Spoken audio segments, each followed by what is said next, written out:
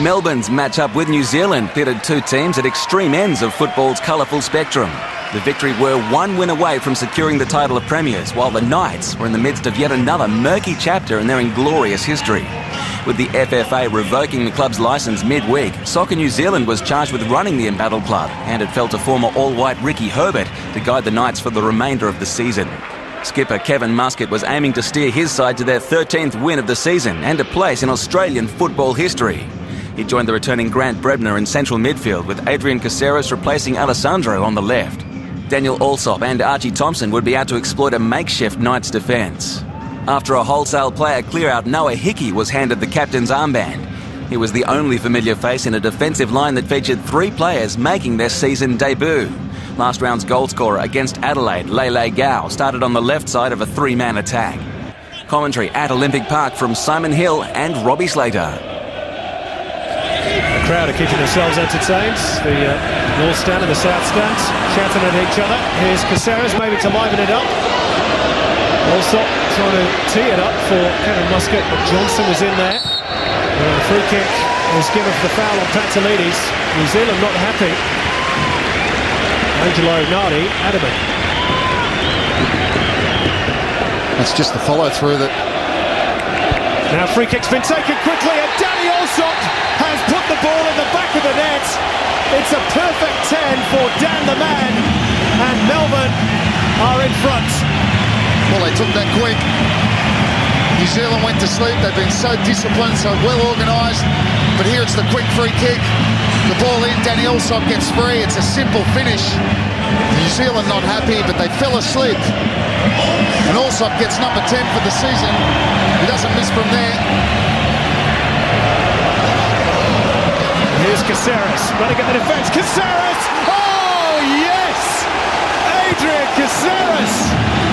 Fabulous strike. It's a sumptuous finish from the boy from Buenos Aires. Nice, wonderful play. He's allowed to turn, and that's the key. You shouldn't have let him turn there. Need to be tight on him. And once he's turned, here he is. He pulls into that space. Fleming should have been tight on him. Once he turned, he stood him up. Passion will be disappointed to be beaten at the near post. But credit to the strike. Beautiful placement, a lot of power. All of a sudden, they find themselves two down. Lele Gao runs into a bit of a cul-de-sac and forgets to take the ball. This is Archie Thompson. Good run by Allsop. Nobody picked him up. More danger here for New Zealand.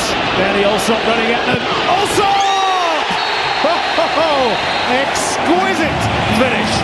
Well, it's poor marking. Here he drives at Wells. Stands him up. He knows he can beat him with speed. Paston gets beaten on the near post again, but to be fair to him, there's some venom in the strike. Pace and power, and buries it.